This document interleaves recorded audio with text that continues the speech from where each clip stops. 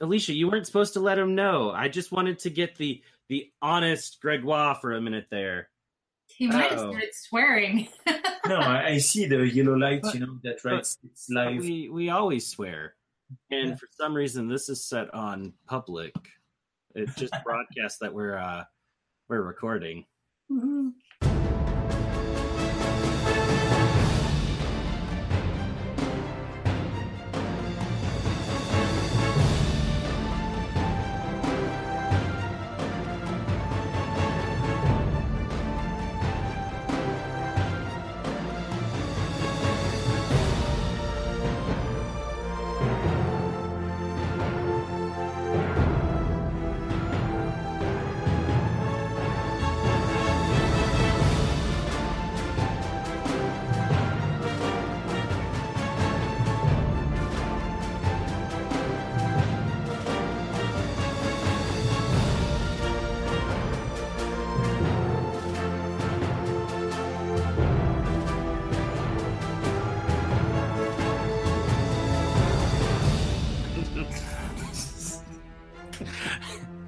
All right, good evening, Dusters.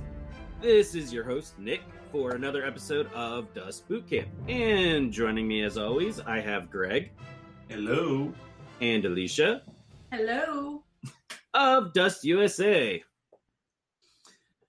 And we are going to be continuing on with the Axis Platoons, the overpoweredness that it is. The totally balanced and not unfair at all list. The right word is broken. Broken, yes.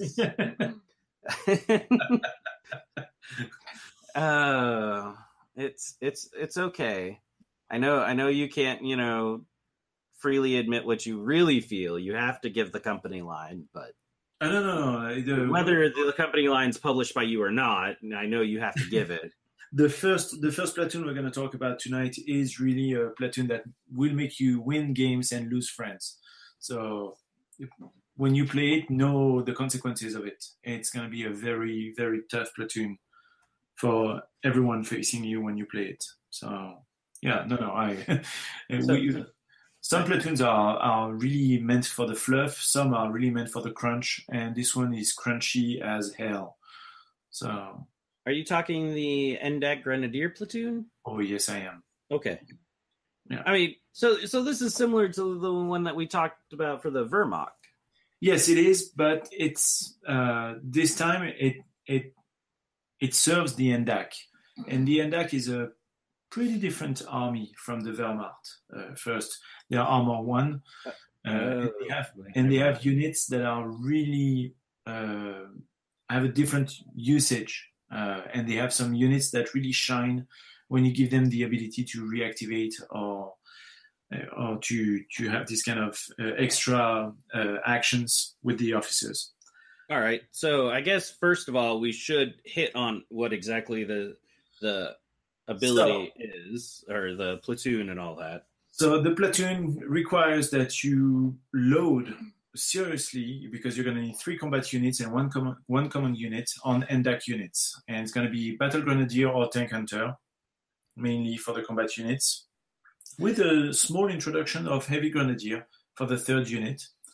And then as the common unit, you're going to have either one of the 2 officers for the NDAC, so the Desert Fox or Tina and Ian, or you're going to have to take the NDAC Command Squad.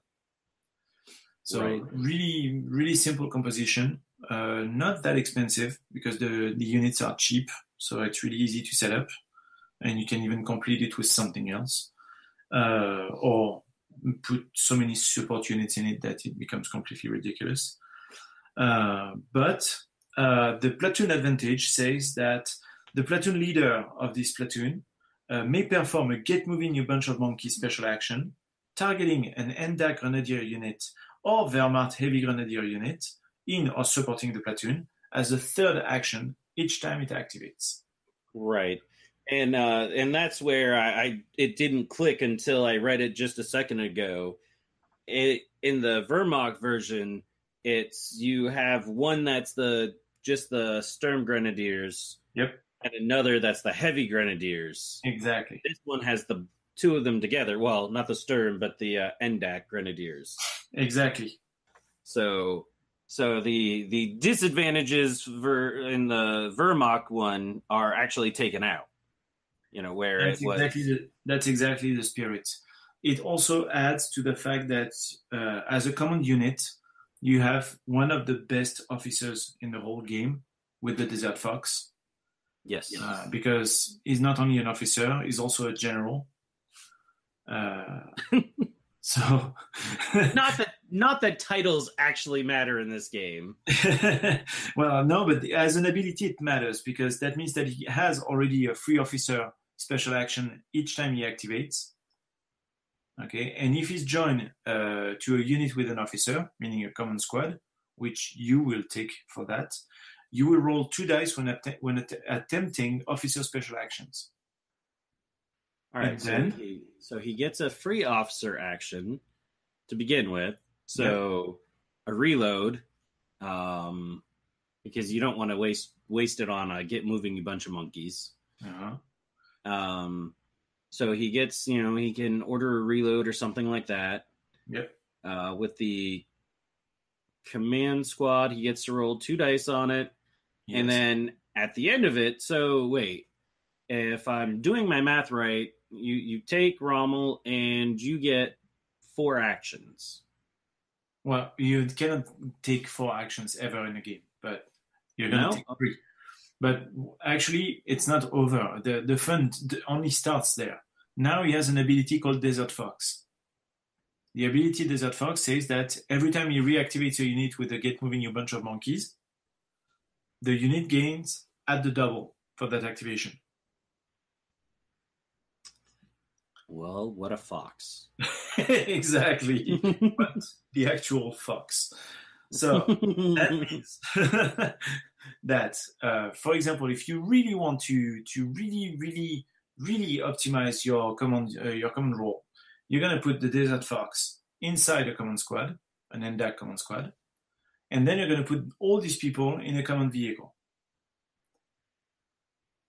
Now you're going to have your free action with the Desert Fox, because he's a general, to get a free officer action. Then you're going to have your normal action. And then you're going to have a third action provided by the platoon to roll a Get Moving Your Bunch of Monkeys. Because you roll 2 dice every time, okay, that means that you're going to roll 6 dice, and all these dice are going to be re-rolled thanks to the command vehicle. Though a command vehicle is, an excellent choice, you really wouldn't even have to take one. No, it's just so that you protect them, so that they cannot be targeted by a stupid sniper or these kind of things. Right. I mean, that definitely makes sense, because under general it says join to a unit with an officer. So if you followed your order of operations, I take out the medic and then I take out the officer. Exactly. So that knocks Rommel down to not having his second die. Mm-hmm.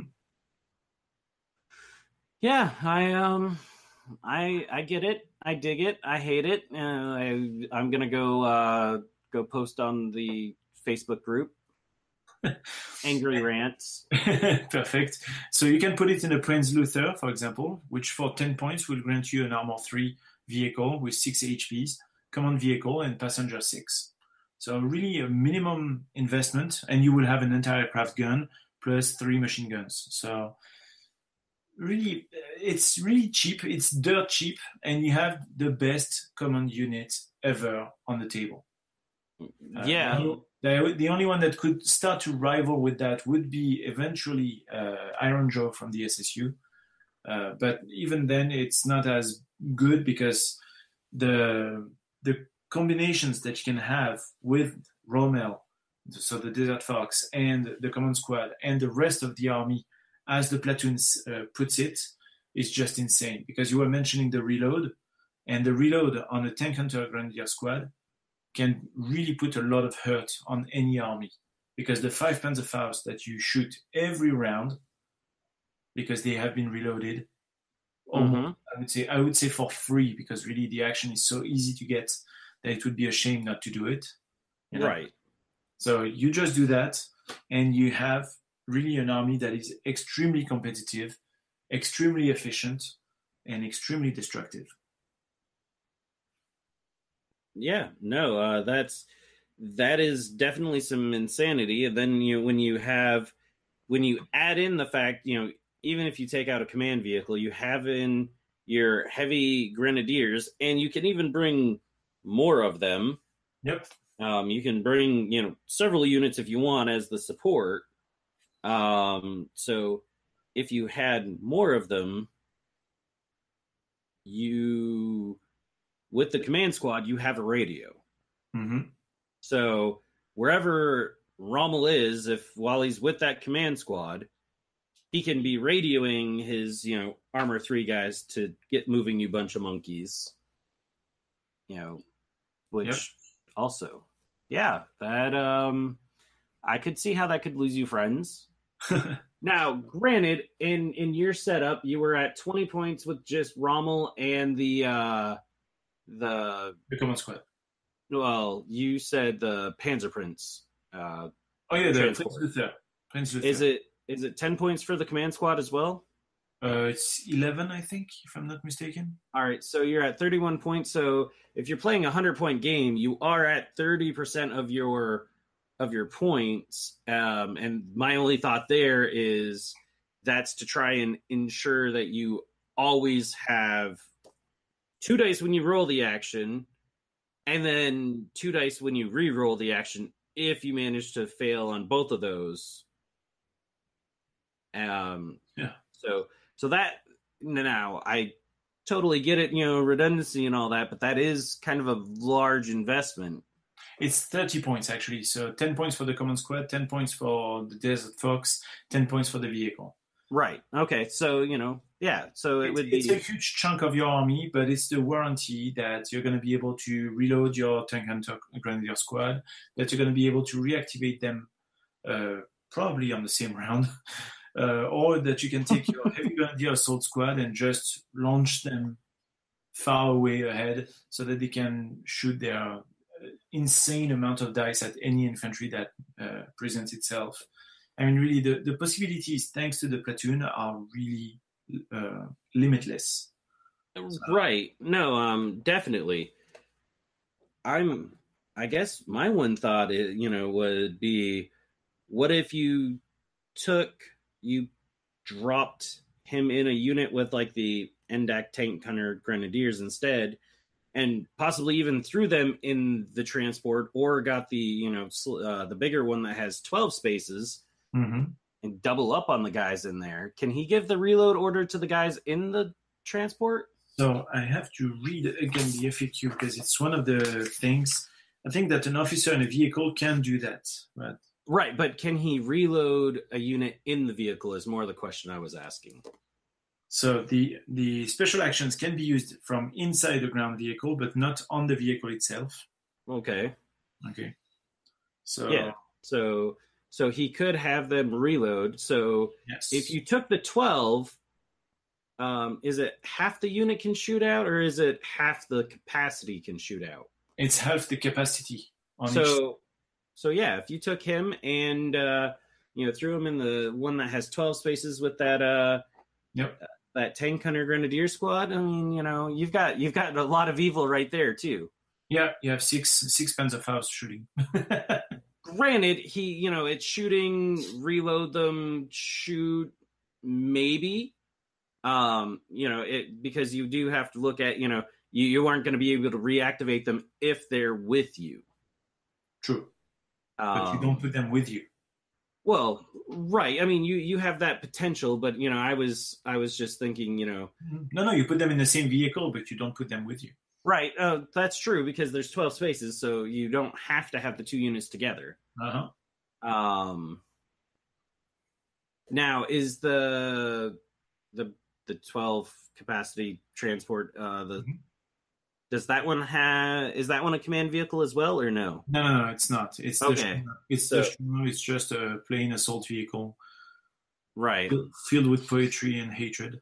So with a magnificent howitzer and 3 machine guns. So right, okay. So you'd want the command squad with him then because you do want to, be able to reload. yes, Because any of those units, any of the Armor 1 units, he does have to be within range 1 to give orders to anyways. Range 2, but yeah. Range 2, yeah. That wouldn't be that much, and that would make him really... that would put him in danger. So, no, the command squad is not an option. If you play the Desert Fox, you play the command squad. You know that Desert Fox is 20 points because you have a command squad. So you have no choice. It's so good to put him in a command squad that really 3 of his abilities depend on the command squad. So right, yeah. So, correct. So you would want the command squad with him. Yes. Well, do 3 of his ability? I mean, I guess, yeah, okay, never mind. Yeah, because Desert Fox, General, and Officer. So it really relies heavily on the fact that he's going to manage to roll his official special actions. So you really want to guarantee that all the time. Right. That's the reason why I even put him in a command vehicle, because even on 6 dice, you may have an accident that tells you, oops, you missed. And that's always going to be able to reroll. We've all seen that in our life as gamers. Oh, very true. But I mean, it really just comes down to a valuation of, is it worth 30% of your force? Yes, because the rest of the army, when you look at the platoon, for example, the 2 tank hunter grenadier squad are going to be 5 points each. So you have 2 units for 10 points. Even if you have 70 points left, you could put 7 units. 14 units.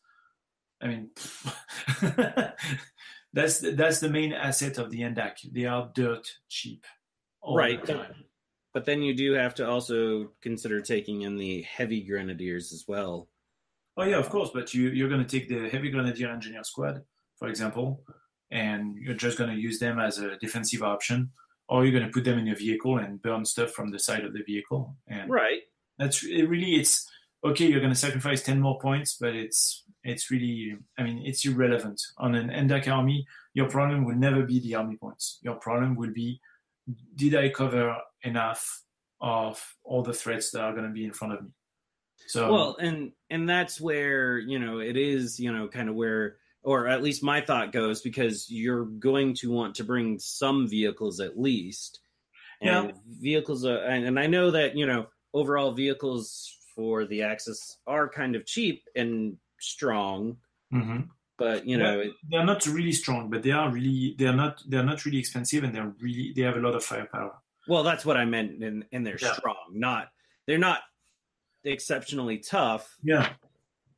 No, but they pack a punch, definitely. So, for example, a good complement for that is the Loki Trop, the Loki Tropical, because advanced reactive fire on an anti-aircraft chassis, it's always good. It's 5 HPs, armor 3, and it costs 11 points. Again, super cheap. So really, you can play, if you want some lasers, you can play a Hermann Trop that is also really, really good and really cheap. You have really a ton of options in the NDAC, even in the NDAC vehicles, to stay inside the faction. But even if you want to expand outside the faction, you can really choose a lot of stuff for very low points. And then because you want to multiply on the NDAC Grenadier so that they can take advantage of the platoon, because remember that the third action is only targeting infantry units from the NDAC or the Wehrmacht Heavy Grenadier. That means that you really want to put a lot of infantry on your list, which it allows you to do because they are, again, super cheap. So, all right. So I think we've beat that one up pretty well. Yep. So moving on. The second one, the Panzer Grenadier Platoon. This one is one of my favorites, not because it's the most powerful, but because it's probably, as I told you, you have some platoons that are meant for fluff and some for crunch. This one is a fluffy one, and it's hilarious. It's for those who play games like Warhammer 40k. This is the orc tactics. You will put a ton of people inside a vehicle and move forward and try to punch stuff with the vehicle. And that is because the platoon advantage for this, it's called mounted assault, and it's when something really big long word that has panzer in it, so either a Stummel or a Sturmluther are that's in or supporting the Endeck Panzer Grenadier platoon, makes a close combat attack. So whenever one of those vehicles makes a close combat attack, it gains one extra attack with a standard weapon for each soldier from an Endeck Grenadier unit or Wehrmacht Heavy Grenadier unit it is carrying as a passenger. So really easy. You need to compose the platoon, 5 units are required. 3 of them being vehicles, 2 of them being super cheap units. So again, no hesitation here.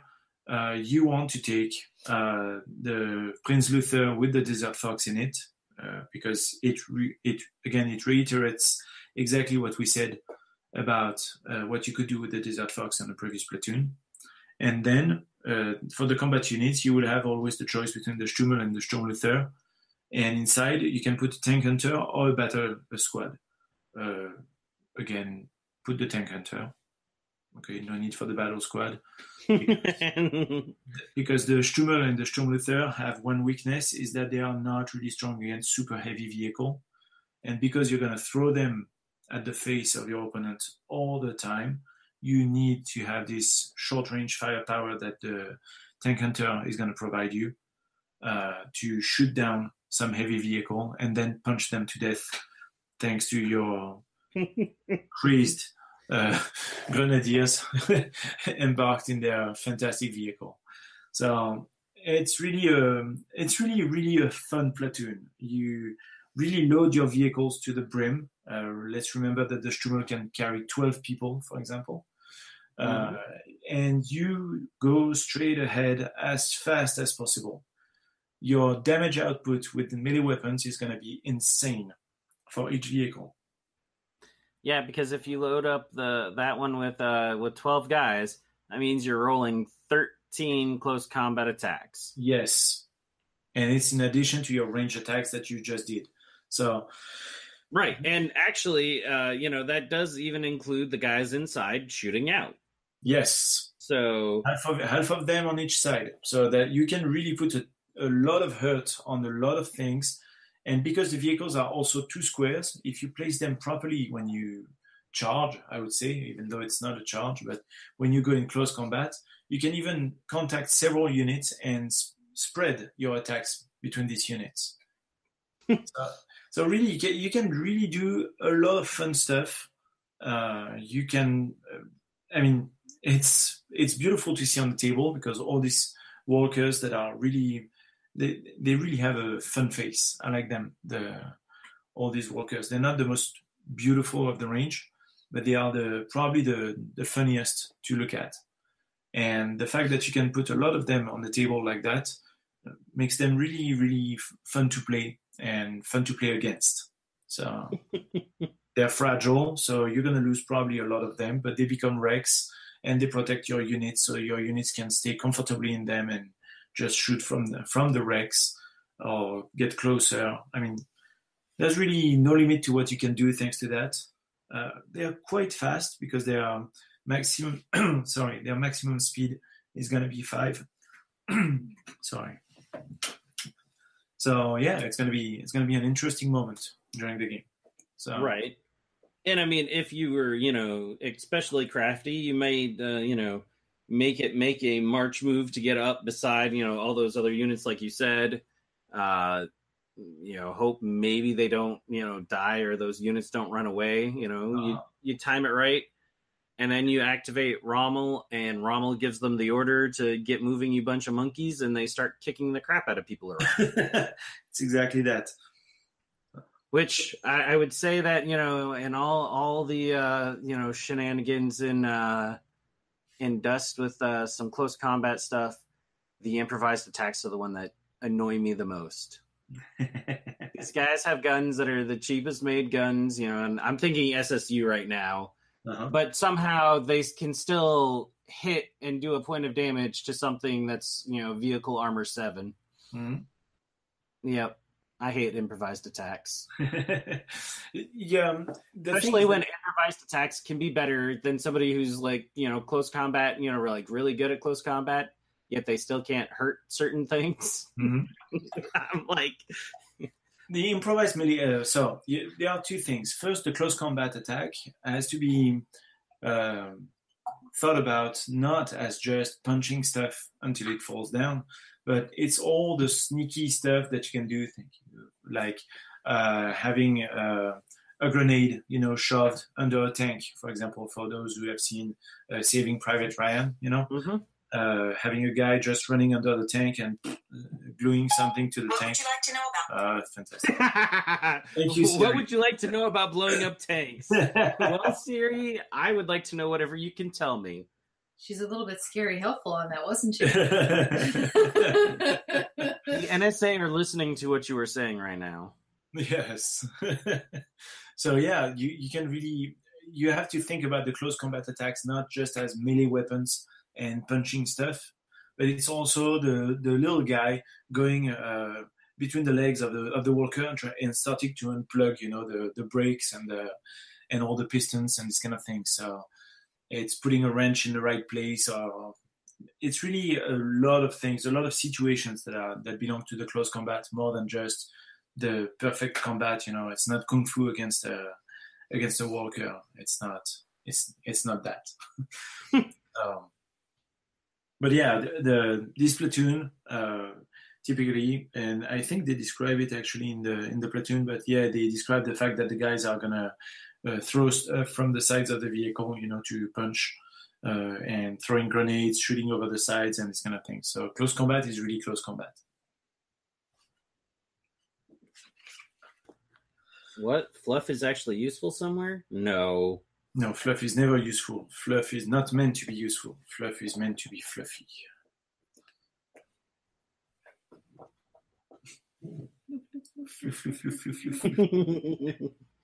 All right. So yeah, pretty straightforward platoon. Yeah. Don't expect to do miracles with it. You won't. But it's really fun, and also because it's not that expensive, it's a platoon that you can play with something else. You will definitely need to have some support with it. The best thing to do, my idea is that you spam the workers filled with tank hunters in them, and then you just put some planes to take care of the anti-aircraft capability. Because even though the Sturmluther and the Prince Luther have some anti-aircraft that are actually pretty good, let's remember that you're going to lose 2 or 3 of them per round, and you shouldn't be surprised by that. So yeah, it's really straightforward, really fluffy, really fun to play, really beautiful on the table. It's a good platoon just for that. If you do some nice results with them, it's even a win. So perfect. And then we have another shenanigans full platoon right here. The Kampfgruppe Christoph. So yeah, so composition of the platoon, the starter set for the Endak. Christoph, the Hermann Trop, and the Security Grenadier Squad. The platoon advantage is really simple. Everyone, all the Endak units gain the scout skill. That's done. And then you have, as long as Christoph is in play, all Endak units from this platoon gain the Trailblazer skill. Christoph is really the master of shenanigans on the table, and having the whole army being able to do it makes it really, really fun and can be really frustrating for the opponent. So Trailblazer means that you're going to be able to go across, to go through enemy units when you move. So you don't have to go around them. There's no more, oops, I'm blocking you, and you have to double the amount of boxes that you have to move to be able to go to shoot behind me or this kind of things. No, you just go through them. It doesn't matter. And the scout skill, obviously, when you enter the table at the first round, your move can be a march move. And it counts as one action, allowing you to have another action behind it. So that's really good, like really, really good. So that means that your army is going to be in your opponent's face super fast. That means that your short-range weapons are not that short-ranged anymore. That means that you can really get on an objective super fast. You can really do a lot of things. We have a common friend, Raymond, that has an NDAC list that is super nasty with 12 or 13 activations with a Tina and Ian in it, and having Tina and Ian becoming scouts because they are NDAC thanks to Christoph and his platoon, and having this hyena jumping at you and grappling you almost at the first round can really pose some serious problems to your strategy. I don't know if I've mentioned it before, but I do hate that hyena. Yeah, Tina and Hyena are a fantastic unit, like really, and they really shine when they have this bonus of movement for them. So that's one example. I mean, having the security grenadier squad, for example, that has Panzerfaust and flamethrowers in the unit, and being able to deliver them round one is also really, really scary. So it's really a platoon where you cannot make bad choices. You play what you want, it's going to work, and it's going to be efficient. And it's really a very good platoon. So don't hesitate. Yeah, it's one of the intro of sorts platoons, and it gives some amazing benefits. Oh yeah, definitely. It's for the starter sets, it's probably the best platoon right now. Probably. No. Yeah. I would definitely have to agree. Yeah. Especially as I'm just looking at Christoph right now, and he's just kind of nutty just in who he is anyways. Oh yeah. Flamethrower expert. Panzerfaust 100 expert. And unlimited ammo on the Panzerfaust, because all heroes have unlimited ammos on their limited ammo weapons. Yeah. Except Guaylo. Well, Guaylo doesn't need unlimited ammo. No, Guaylo doesn't need unlimited ammo. But yeah, it's Panzerfaust 100 plus Flamethrower, plus Trailblazer again, meaning that you can really move where you want. That's a really good hero. Yeah. All right, so that'll actually wrap it up for the end deck. Yes. I for some reason kept thinking that there was more units in there for them. No. Just 3 platoons, but none of them is bad, so that makes that they count double. So that'll actually push us into the Operation Condor book. Which is the expansion which covers all of the new and fun shenanigans that are the Luftwaffe. The Luftwaffe. The Air Force of the Axis. So an Air Force that is actually divided. It's really funny the way Olivier and Paolo built the faction, because it's a faction that has 2 sub-factions, and they didn't build it so that you have to play them separately. But it's really tempting due to the platoons. So the first sub-faction is going to be the Fallschirmjäger, so basically the paratroopers of the Luftwaffe. And then the other sub-faction are going to be the Raketentrooper, which are the Rocketeers of the faction. Yep. So when it comes to the platoons, you will have, if I remember properly, you have... So... How many platoons there are? Let's see. 5 of them. Yeah. 5 of them. Yeah, because you have 3 Rakuten Trooper and 2 Fallschirmjäger. No. 1, 2, 3, no. 4 Rakuten Trooper and 1 Fallschirmjäger. Okay. So, they really favor the guys with rocket packs. Imagine that. Yes. Yeah. Which is funny because most of our players right now are favoring the Fallschirmjäger to the Rakuten Trooper. So it's pretty funny to see. So for the Fallschirmjäger platoon, 4 units are going to be required. The first one being Kurt or a command squad. And then as combat units, you will have the tank hunter, the battle, or the anti-aircraft, which are the 3 units that exist for the Fallschirmjäger. 3 of the units, I should say, because now we have all the support weapons also. So the platoon advantage is actually pretty awesome because it says that a Luftwaffe Fallschirmjäger that jump through airborne skill, okay, can be in range 1 instead of range 2 of an objective when they are placed on the battlefield. And so this is infantry units and the Fallschirm RSO vehicles. RSO vehicles, yes. Yeah. So that means that your light cannons, the laser battery ones. Yeah, you will have the laser cannon, the Flak 3, and the Pak 40. Yeah. Those boys get to enjoy this as well. Yes. So it's really, really, really good because the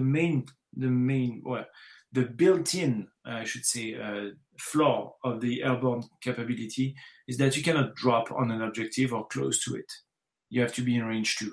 Range 2 doesn't seem that bad when you think about it, but that means that you cannot have a last-minute drop to take an objective, if you want to attack.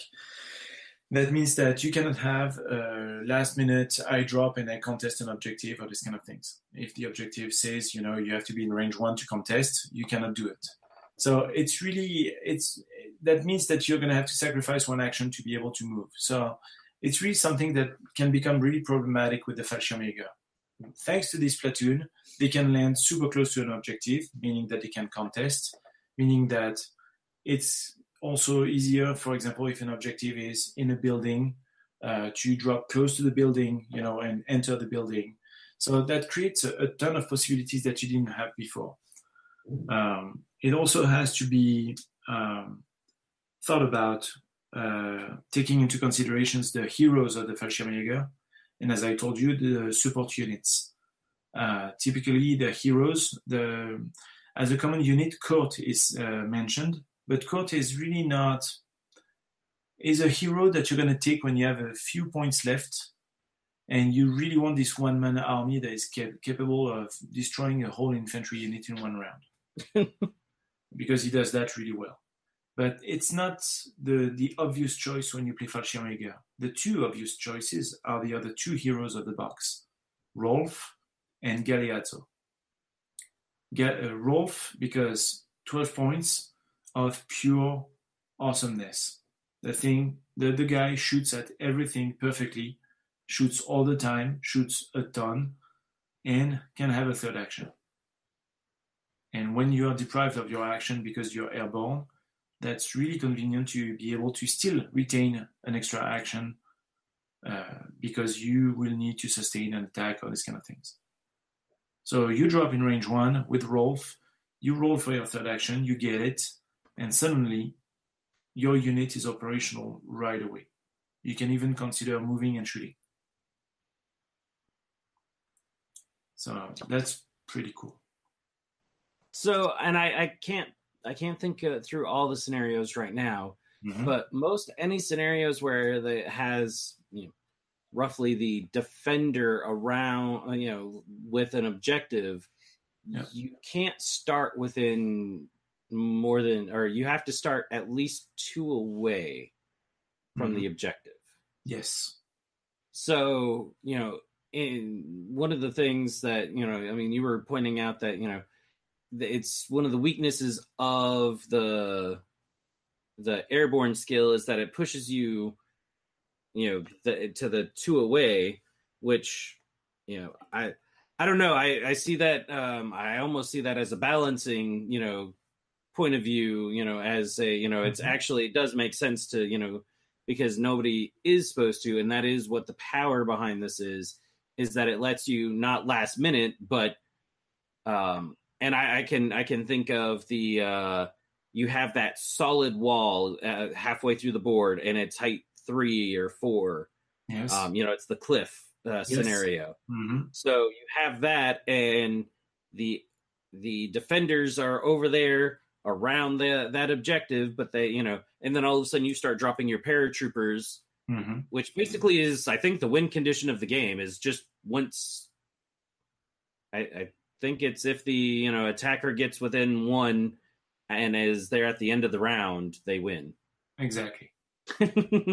So, that one, yeah, It's really a fast attack platoon that is really meant for that. It's really fun.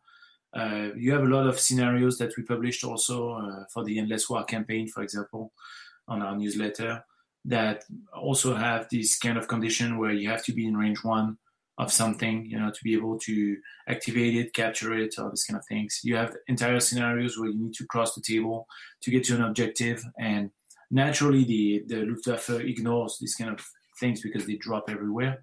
But being able to drop even closer puts a lot more pressure on the defense that your opponent has set up before you arrived. So it's really interesting. I mean, being able to drop, for example, stupid example, but we were mentioning a little earlier the fact that some armies could really arrive right away on the objective round 1. You can really consider with Galeazzo and an anti-tank unit dropping right next to the tank that just took the objective round 1, and just drop on them because you're in range 1 of the objective and destroy the tank thanks to Galeazzo and his unit. Right. Galeazzo has quick recovery, meaning that you do not sacrifice your first activation when you drop. So you have your 2 actions. So that can be really nasty, really fast.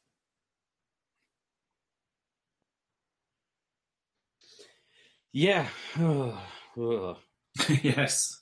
No, it's a really, really good platoon.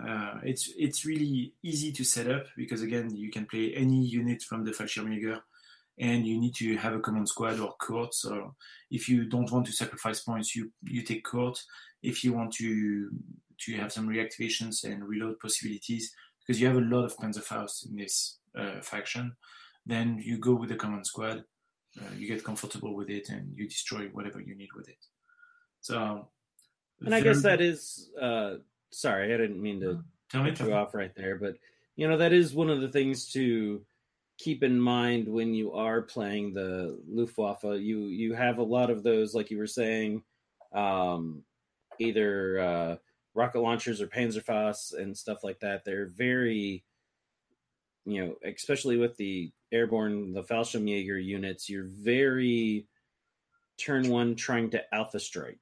Yes. And just be devastating, which, I mean, we were discussing it about other units earlier, where, doing something like that, can be just entirely devastating to an opponent, because it can be hard, especially if you're moving onto the board, to counter that, especially if you combine it with some of the racket troop and you're bringing on the racket troop and just waiting, and finally they bring on that big walker that you've been waiting for, and all of a sudden you drop Galeazzo or Rolf. Rolf, yeah. Rolf, the evil bastard with unlimited ammo. Yep. And expert. No, really, the Fallschirmjäger are a very good choice, and with this platoon, that makes them really easier to play. So, yeah, and they, there is a reason why I like them. Yeah, tiny detail also, but some scenarios, for example, have multiple objectives, and sometimes because they are really spread out on the table, it's going to be difficult for the Fallschirmjäger to not land in range 1 of an objective. But suddenly with this platoon, they can do it, and that makes the ability to deploy so much easier for the player that it's still worth mentioning just for that. So right. And honestly, if you're playing a Fallschirmjäger heavy, list, anyways, it doesn't make sense not to take this platoon. I mean, it could be an auto take because really the only you have to do this is taking either a command squad or Kirk. Yes, or Kurt. And it's really and those choices again really easy to make. Once you have figured out the rest of your army, you know that the points that you have left are either because you want to reactivate or because you want to shoot stuff even more. So really an easy platoon. I would say a must-have. Yeah, it's one of those ones, especially since like once we mentioned, it's actually currently the only Fallschirmjäger platoon out there. Yes. So, if you're playing at least 4 units of Fallschirmjäger, yeah, think about it. Take it. Then why not? Yeah. So then we go ahead and move on to the Rakettrooper platoon. Yeah. So the Rakettrooper platoon. So this one is, I will call it the vanilla Rakettrooper platoon because it's really the most generic one. 4 choices. So same model. 1 command unit that's going to be either Bastion Cons, also called Raketen Man, or a command squad, and then 3 combat units between the tank hunter, battle, and anti-aircraft squads. He really shouldn't have any other name. He just should be Raketen Man. Agreed. He shouldn't even have he should have lost his name. But so the platoon advantage, lightning strike, says that all Rakettrooper units with the flying skill in or supporting this platoon pass the infantry save on a score of shield as well as faction logo during the first turn of the game. Oh, why? The Rakettrooper. Why does Paulo hate me? They are known for 2 things. They are super fast and they are super fragile because they're all armor 1 and they will fly out of the table as soon as they flew in. So I'll be honest, so don't heavy rangers. Yeah, but they are actually a little less resilient than heavy rangers. So now, thanks to this platoon, you will have the ability to hope a little bit longer. Yeah. So, all right. So several things that makes them like they are in cover all the time, except it's not a cover save. It remains an infantry save, meaning that it's going to be vulnerable to the same kind of weapons that cancel infantry saves. And that is an important distinction because I know I catch myself every now and again going, yes. Even though I'm not actually trying to interpret it as it, I'm, saying, I'm saving like I have a cover save. Yes. And saying it like that, then when something happens, you go, yeah, I still have the save, or whatever. Mm-hmm. And it's like, oh, wait a second. No, you have your need. I don't have my save. Right. I do have this one or I don't have this one. And yes. And yeah, unfortunately, it's sometimes you can confuse yourself. Oh yeah, really quick. So again, very simple platoon, very straightforward. Honestly, quite unpopular because the platoon advantage is really it's really anecdotal. You will have it from time to time if your opponent targets you on the first round, but then on second, third round, where actually the Luftwaffe becomes weak because they start to have losses and they need to prevent these losses, the platoon doesn't help in any way. So it's a good comfort for, I would say, if you do not hope to have an alpha strike and you just hope to weather a little bit the first assault of your opponent on the first round, but it's not something that you will rely on very efficiently, and it's not something that you have to, I would say, fight to make sure that you have in your army list, compared to the Fallschirmjäger platoon, for example, which is based on the same really generic model of army lists. The Fallschirmjäger really shines really fast. This one is gonna give you some nice surprises from time to time, but it's not something that you're gonna, I mean, it's not a must-have in any way. It's more for the fluff of it. So it's really a platoon that I have a hard time playing myself. I see. That's why you don't like it. You haven't figured out how to play it. Gotcha. No, it's true. I totally admit that. It's really a platoon that I have a hard time playing. Yes, because it's not. It's really just for the infantry. It's only just for the racket and trooper infantry. It doesn't protect the vehicles. It doesn't protect anything. And depending on the table on which you play, on the first round, if you placed your sceneries, for example, like some Dust Days or tournaments allow you to, you won't need this better infantry save unless you play a spam of infantry, which is also a possibility, to be honest.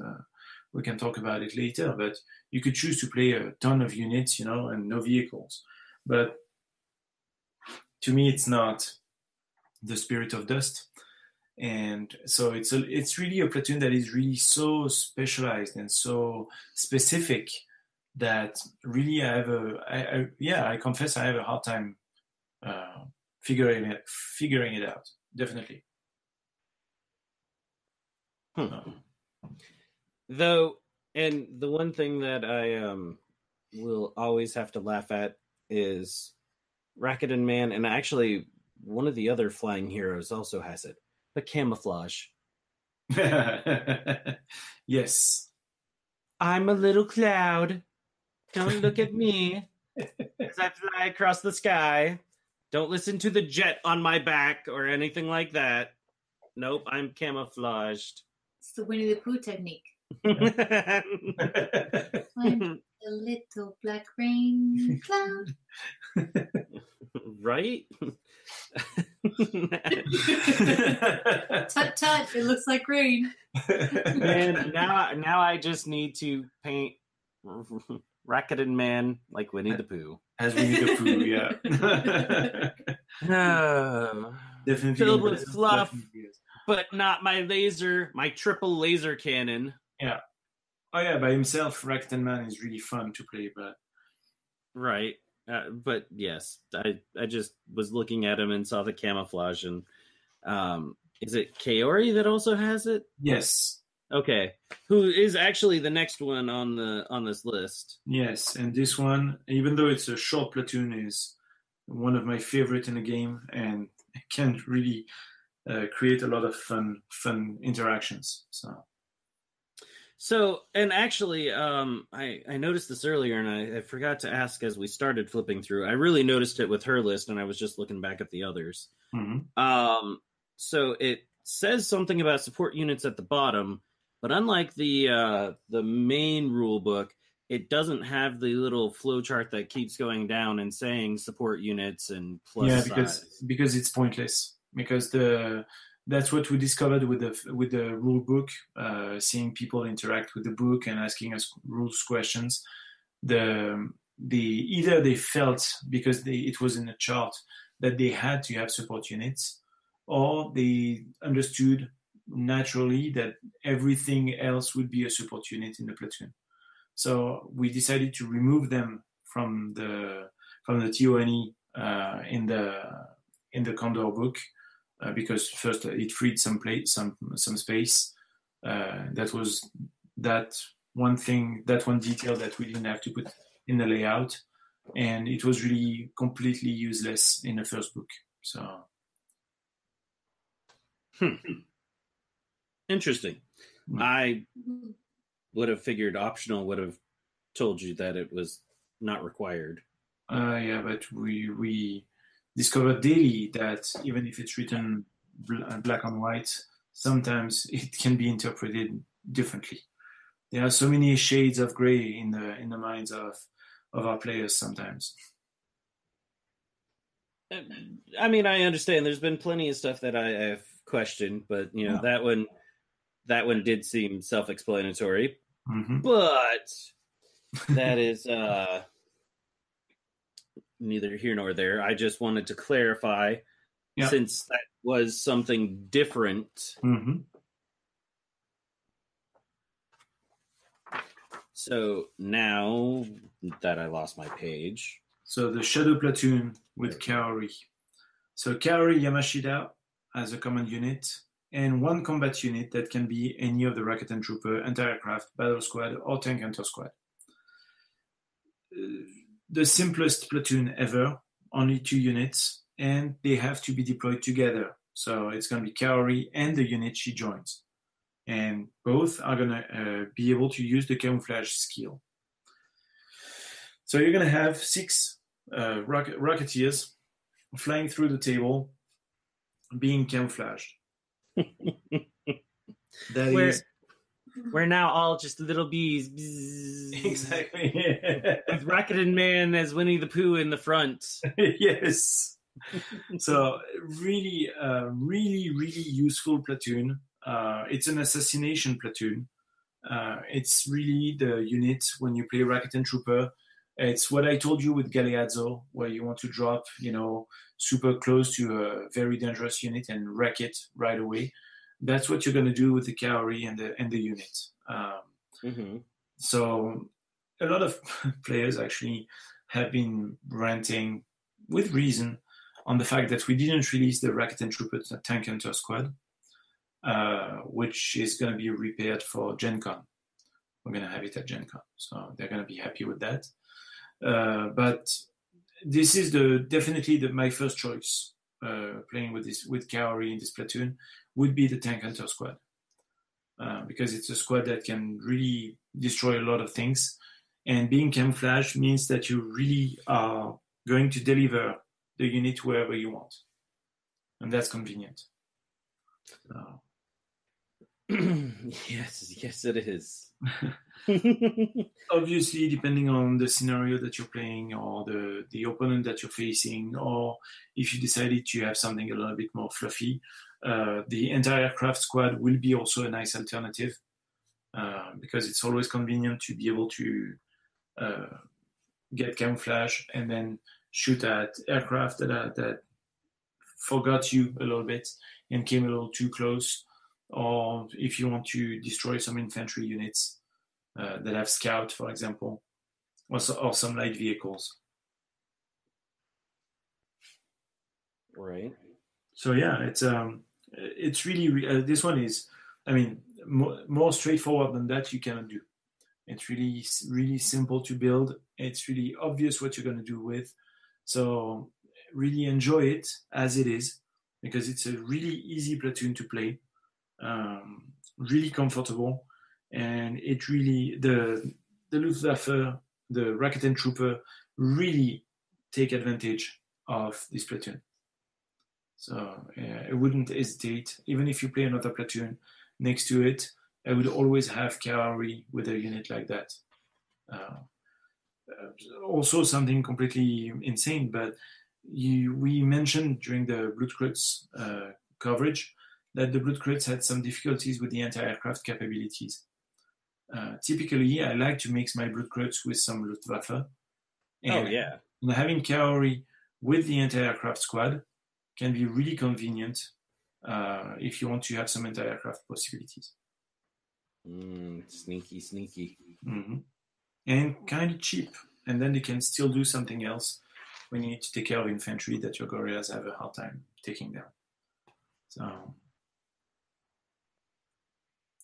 yeah, very simple platoon, very enjoyable.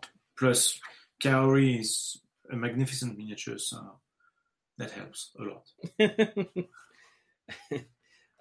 Yes. All right.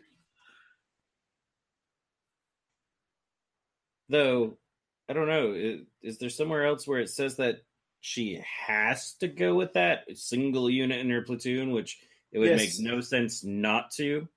Well, actually, she has to. The Shadow Strike platoon advantage mentions that it's only the one Rakuten Trooper unit in this platoon that has been joined by cavalry. Right. So. But, like I said, it doesn't make sense not to, unless for some reason you took somebody else's support and decided something absolutely silly, but it was more a matter of wording. Yeah, no, definitely. You put cavalry in the unit, you play them as a unit of 6, and right. Everyone is happy, but your opponent. Because your happy little clouds are floating across the sky. Yes. Camouflaged. Shenanigans, people. Shenanigans. Oh, yeah. The Luftwaffe. Just like this next unit right here, the Raketentruppen Assault Platoon. Goliath. Mm-hmm. So, command unit, Goliath. And that's all. combat unit, any of the 3 Rakuten Trooper units, again, anti-aircraft, battle, or tank hunter.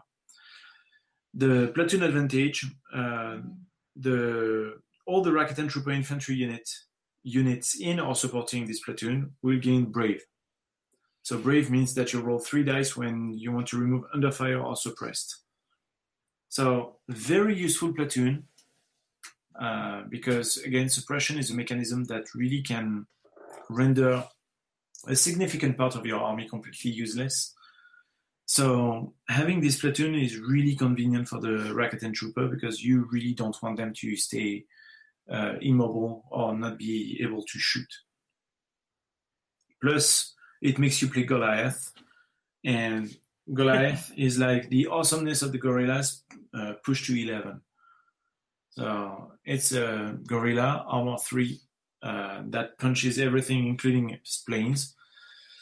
There's absolutely nothing that is bad about Goliath. So having him as a leader of a platoon is always hilarious. It's justified by the fact that people that are used to fight alongside him are actually admiring the fact that he's completely crazy. And they are not scared anymore because basically when you can fly next to a gigantic gorilla, you are not afraid of anything anymore, ever. So that's the reason why. But yeah, it's good platoon, really straightforward. It's really a platoon of, I want to make sure that this game mechanism is not going to hinder my ability to do whatever I want with my very fast units that pack a ton of punch. So really, there's no bad choice here. It's going to be a good platoon to fight against stuff that makes you suppressed automatically, for example, like snipers or flames, all these kind of things. So it's really, really very useful for any Rakuten Trooper player. So there's really no specific trick to this platoon. Strangely enough, I would say that you don't want to spam too many units, too many infantry units. You want to keep it close to what the platoon is right now, because you don't need to multiply the units for that. You want to have some vehicles to support these units, and you want to have the platoon of cavalry next to it for the right. Not just the pleasure of that platoon. That it's just insane.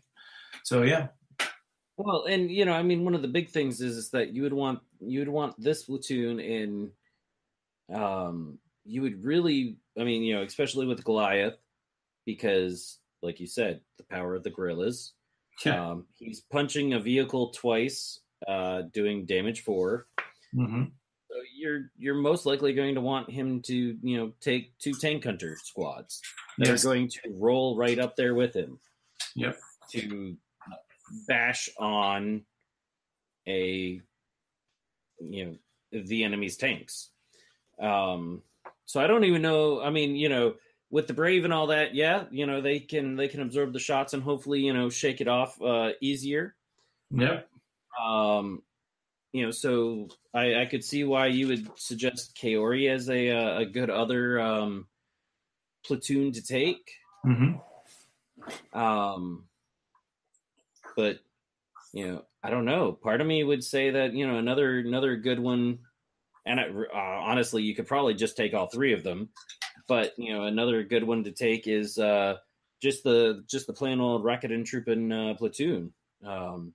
Because that would be where the bulk of your forces are, and that one I would probably focus a little bit more on the battle squads and trying to get at the infantry.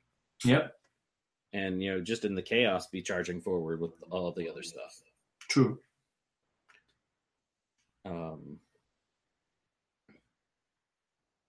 But shenanigans, armor 3, guerrilla, punches stuff really well. Yeah. Has damage resilience. I'll just, leave that there and flip the page now. My feelings aren't hurt at all. So now, the last platoon, the Luftwaffe Kampfgruppe Florentine platoon. So, Florentine is my favorite miniature in the whole freaking game because she's magnificent. Now, her platoon has been the source of my biggest disappointment ever in this game due to a decision made by Olivier. That is in the FAQ. So, the platoon, simple the content of the starter set. So, the Fallschirm RSO Pack 40, the Rakuten Trooper Battle Squad, and Florentine. The platoon advantage that I will not mention because my German is as atrocious as my tactics, says that all Luftwaffe units in or supporting a Kampfgruppe Florentine Raketentrooper platoon that possess limited ammo weapons gain the ability to perform a self-targeted ammo drop special action. So it functions as the normal officer special action, but you don't need an officer, and it's only the unit can only do it on itself. That was what I explained when we covered the Luftwaffe. Yeah. I was saying that you could use that on the planes, including the absolutely fantastic Exe to reload the gliding bomb. Sadly, since then, an FAQ has been published saying that only the ground units can benefit from this platoon advantage. After crying for 3 days in a row, I decided to stop mourning the loss of these magnificent tactics that I had. And now you just decide to play, indeed, again, a lot of infantry, a lot of ground units that have a lot of Panzerfaust so that they can reload. Funny detail, this is a platoon that not only works on Rakuten Trooper, but also on the Fallschirmjäger. So Florentine is really an officer that is going to be able to really have a mixed army, and all these people are going to be able to reload as a first action and then shoot their Panzerfaust again if they want to. Funny enough, we were talking about Rolf that has the possibility of a third action. So that means that with this platoon, Rolf could decide to roll for the third action, and if he has it, have his unit have a self-reload because you have more Panzerfaust in the unit than him, and then shoot again some Panzerfaust, but this time they would be sustained. Yep. So, dirty. Yeah, pretty fun platoon. Always useful with this army because, again, the Luftwaffe has a very strong Alpha Strike, but then when you start the grinding, this army is not meant for that, and you're going to suffer mid-game because you're going to start losing a lot of key units because you're going to be deprived of their weapons because, again, limited ammo, or because they're going to die. if you can remove the problem of limited ammo, that makes it all the more interesting for you as a Luftwaffe player. And that's the reason why this platoon retains really a lot of interest, despite the tragic loss of the of the Exe shenanigan. But it's still really, really good to play. So it's not the strongest platoon, but it's really a platoon that is extremely reliable and makes your army extremely reliable again mid-game, where normally you would be a little bit in trouble. So yes, it didn't even. I mean, even though I read, all Luftwaffe units, it really didn't click until you said it a second ago, and then I went, "Well, son of a bitch." Yep, all Luftwaffe units. Yes.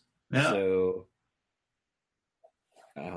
now, granted, no. Actually, I was even thinking that isn't even Never mind. I was going to say, but they don't benefit. No, they do. That was what I was just saying. Yep. Everyone benefits. Jaeger, Rocket and Trooper. If we had a vehicle with a limited ammo, it would benefit from it. So yeah, it's really, really nice. No aircraft though. No aircraft. I mean, really, how everything else works, that does make sense. Oh, it's not a matter of making sense. It's a matter of having something completely crazy, stupid on the table. And at that time when the Exe was able to do it, it was hilarious.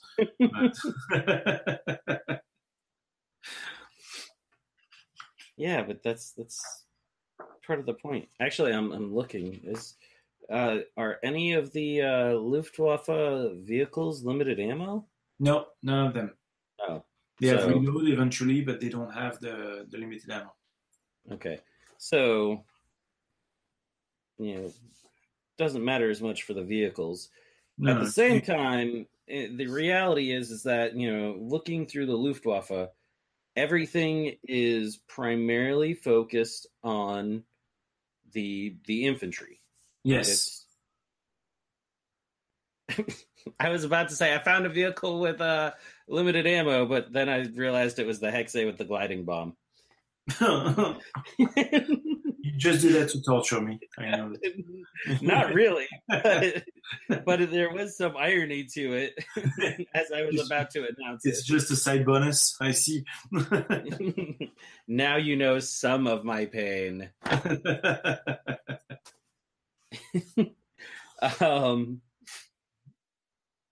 But it's almost kind of refreshing to see that they have all these things for these already pretty badass units that for the most part just tweak them to make them just that much more badass.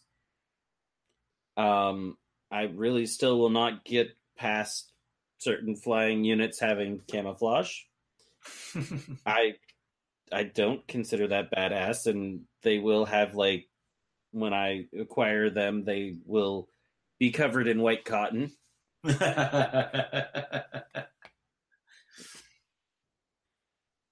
With a jet plume coming out the bottom. Of course.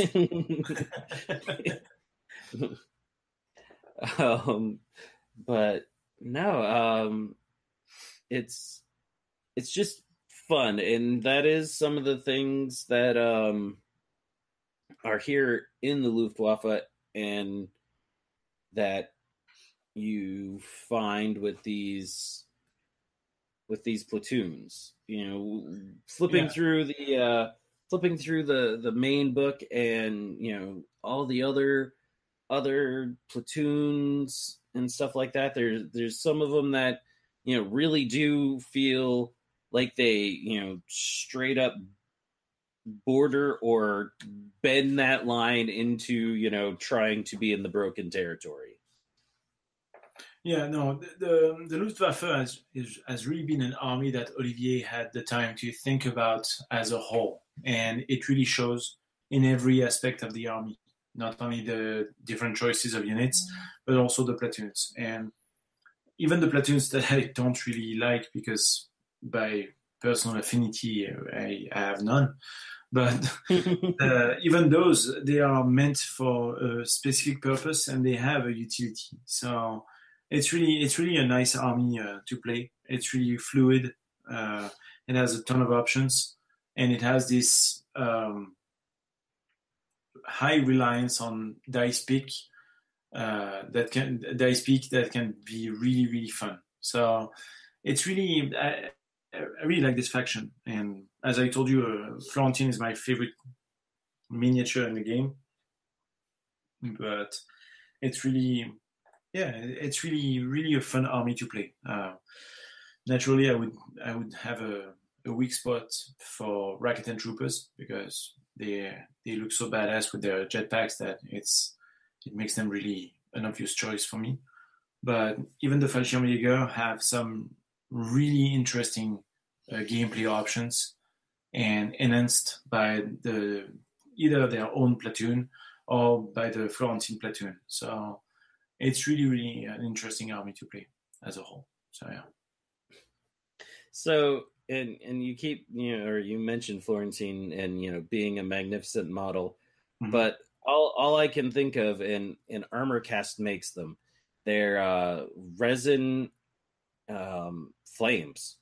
They're designed for different kinds of weapons, just to modify to put stuff on. And all I can think of is getting a couple of those to put at the top of the flamethrowers that she's rolling around with. And the guns that she has are lasers. Oh yeah, that's right. They're lasers. She has two pew-pews. Right. Wait, who was it that had the dual flamethrowers? It's not a Luftwaffe person, is it? No, it's a chef. I thought somebody else had them, though. Two flamethrowers? No. No? Usually they have one. True, they usually have the bigger one. Yeah. I thought there was somebody else. But, I was thinking flamethrowers, the flamethrowers shooting out, and, her kind of just, looking and going, I'm majestic as fuck. Yes. As she spins in a circle. It would still work. No, that's true. She's and I would totally blame Alicia for that inspiration, because I could totally see her doing that if she had dual flamethrowers and a jetpack. Oh, yeah, you would twirl and go. The world would burn.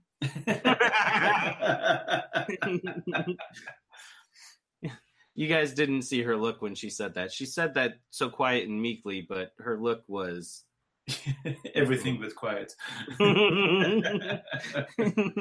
It's because I'm the nice one. Yes. People really can't know what I am. That actually rounds up the whole axis. Lots of shenanigans, but when you have, I don't know, half of the, you have one whole supplement dedicated to you or nearly dedicated to you, in Operation Condor. That helps a lot. And then, half the first book, I guess you're going to have a lot of shenanigans and a lot of options. Yep. Yeah. Axis is really a very complete army. And the platoons for the Axis really show that. It really... Olivier was telling me a few weeks ago that he thought that it was probably the best construction, the best army building that you could have with the Axis, because the platoons were really adding to the gameplay of the faction all the time. So there was no bad choice, basically. I disagree on two of them, but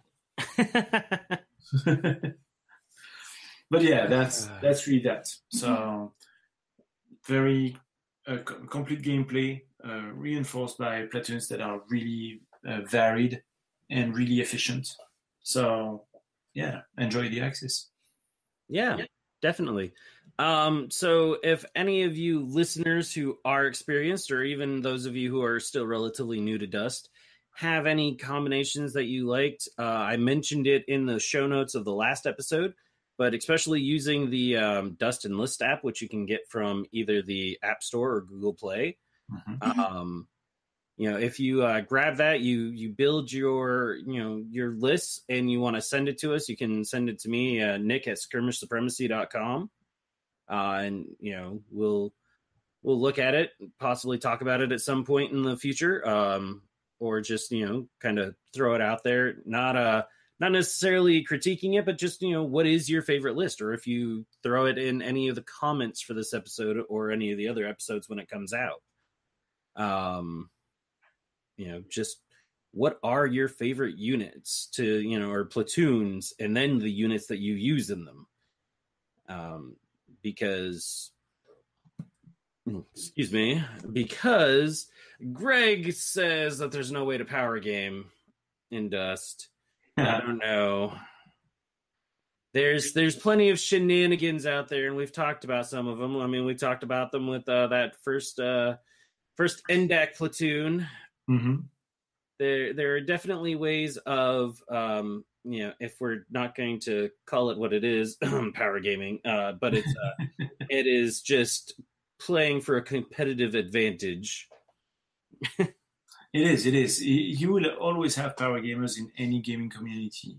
Some people really enjoy that, and it's completely legitimate. The thing is, right now, with the shape of the game, with the new rules, with the way the units that we're releasing have been thought and built and modified and stuff like that, you really have no meta that is really so obvious that you need to play that unit or that faction or that platoon to win.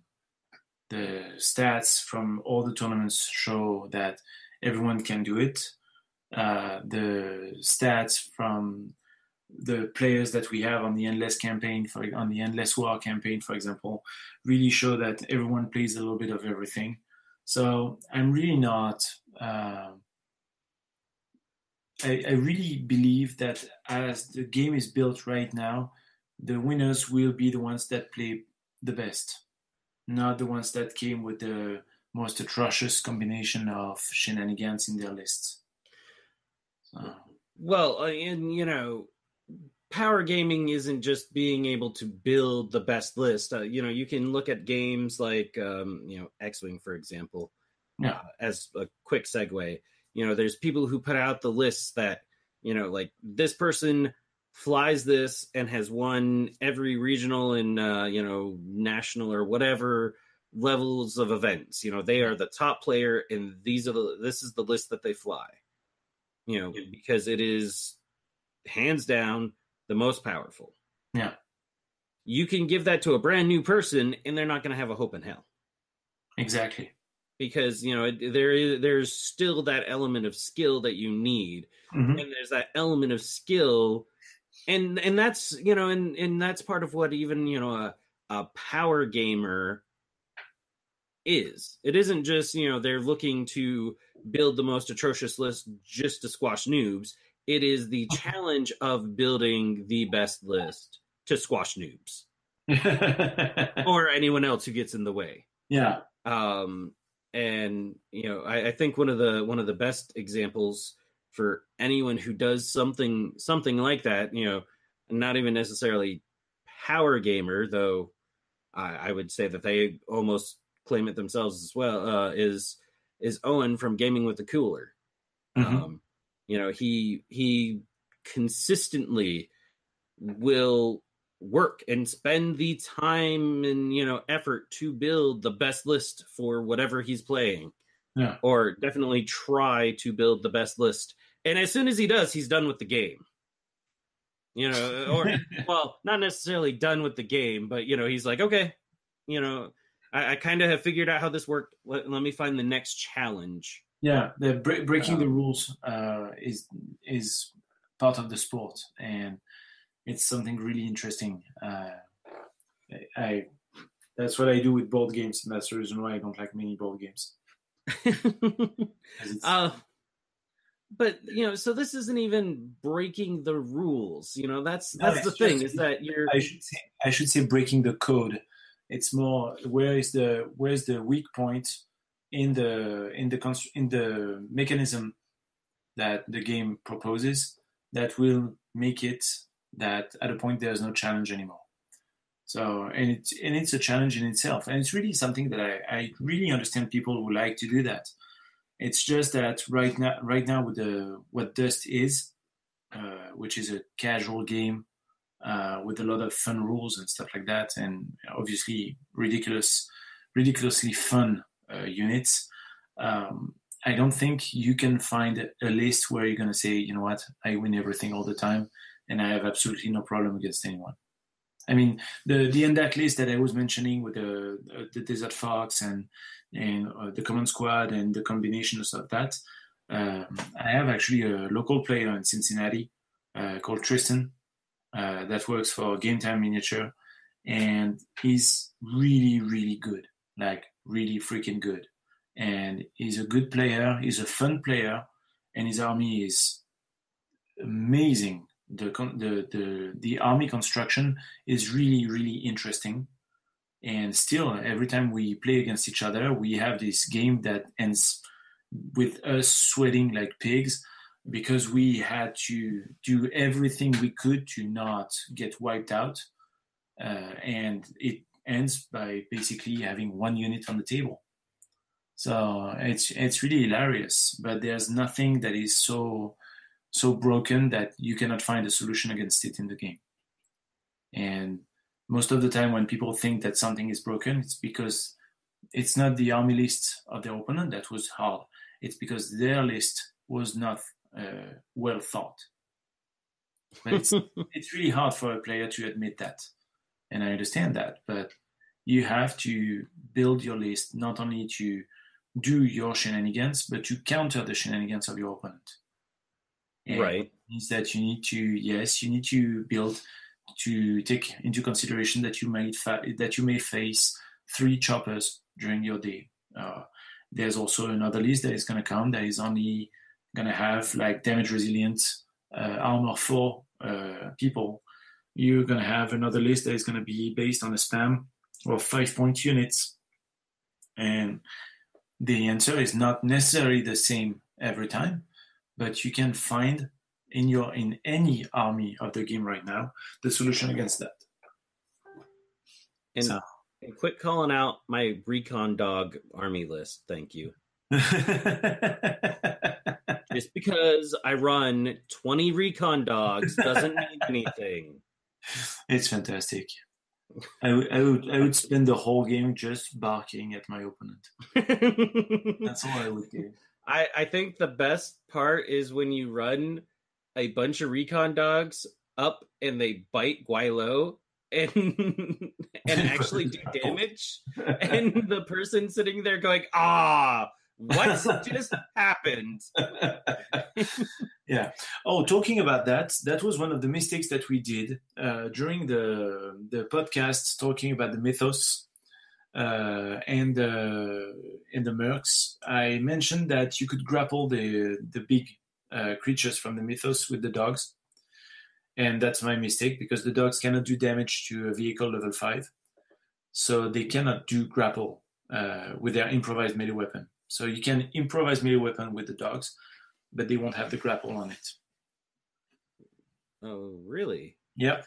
So that means that you're going to grapple infantry like there's no tomorrow, even some lighter vehicles, but you won't be able to do it on the heavy vehicles. So that was my mistake. I remembered.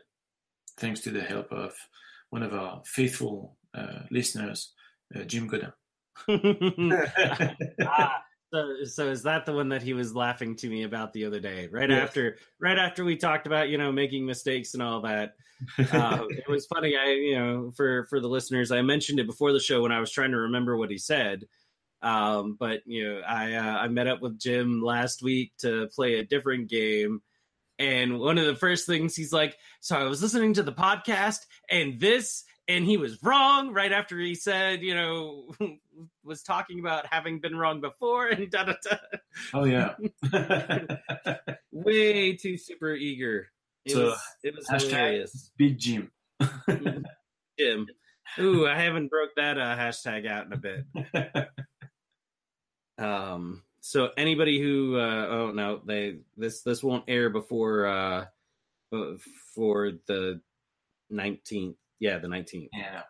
So the event in July where you're coming out here to the Atlanta area. The Dust Weekender in Gigabytes on the weekend of the 13th and 14th of July. Alicia's all smiles now. Yeah. The world may not burn, folks. There may be hope for it. We are looking forward to it. It's going to be a fun thing. We're going to have plenty of different games with plenty of different scenarios, all really fun. So yeah, it should be fun for everyone. So real quick, because I decided to look at the recon dogs. Do they actually have a bite over 5 or over and for the vehicles? I'm checking because I'm looking in the app. So, though I know Jim works hard on trying to make sure that everything's right in there. Sometimes things slip by. No, on that is good. Okay, so actually they can't even bite vehicles. Yeah, so which makes sense, but yeah, it does. They're not cybernetically enhanced dogs or just augmented dogs. They should be. Apollo. The shotguns that can hit vehicles, not the dogs. So yeah, you're gonna grapple infantry units, but you're not gonna grapple vehicles. So now, one thing, totally not talking anything Axis at this point, but what I didn't realize, and I specifically played it where they didn't have this, because I thought it was the dogs got the first strike, the dog bites, but it's actually the whole unit. It's so the people on the base get it as well. Oh yeah. First strike is for everyone.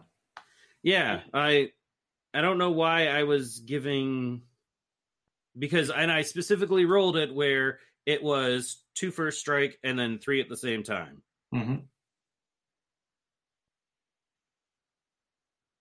Yeah. Nope. And anyways, yeah. So, just for anyone that has listened this far to us ramble for a few extra minutes, that little piece of FYI, don't do what I did. And don't listen to Greg on rules. Don't listen to me ever. Just go double check the rules. You should listen to them, but it's trust but verify. That's the phrasing. We have a rule book for a reason. the take it with a grain of salt. It is in full effect. Oh yeah. And Alicia's sitting here nodding the whole time. And Greg looks to check and she just grins evilly at him. I love it. All right. Well, anything else? No. I think we got off on enough little tangents there at the end. No, we're good. I'm looking forward to doing the SSU. Oh, and that'll warm Nathan's poor little pirate heart. Yes. So we're not going to do the SSU next. We're going to do mercenaries.